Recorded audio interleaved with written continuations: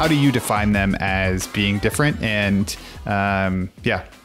The biggest difference, so EBITDA would just be a short, essentially profit. So it's short for what? Earnings before interest, taxes, depreciation, and amortization. Is that right? Yep. So that would be, it's like just sort of a way of saying profit from an accounting perspective. Free cash flow, though, is how much cash the organization is actually putting off and is not tied up in other parts of the business in working capital.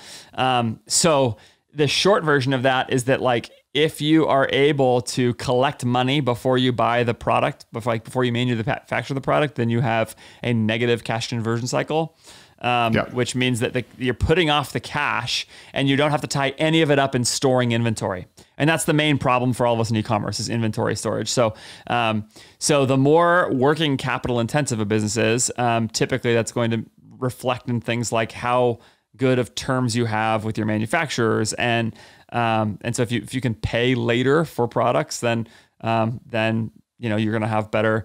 You're not going to have as much money tied up in inventory, and if you are able to basically have less cash tied up in those places, you're able to have more free cash flow. That's really the basic idea. So that is right now the market values free cash flow more than anything else, and it's kind of that simple. If you want like a basic primer on this, what I would look up is How Finance Works by Mahir Desai. Maybe Austin, I don't know if I could put this in a show note or something like that for you, if that's workable at all.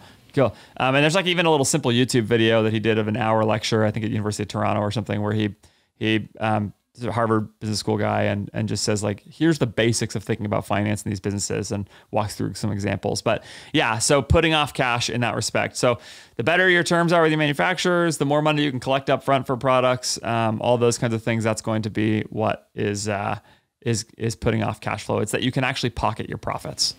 They all improve your valuation. Big time. Yeah.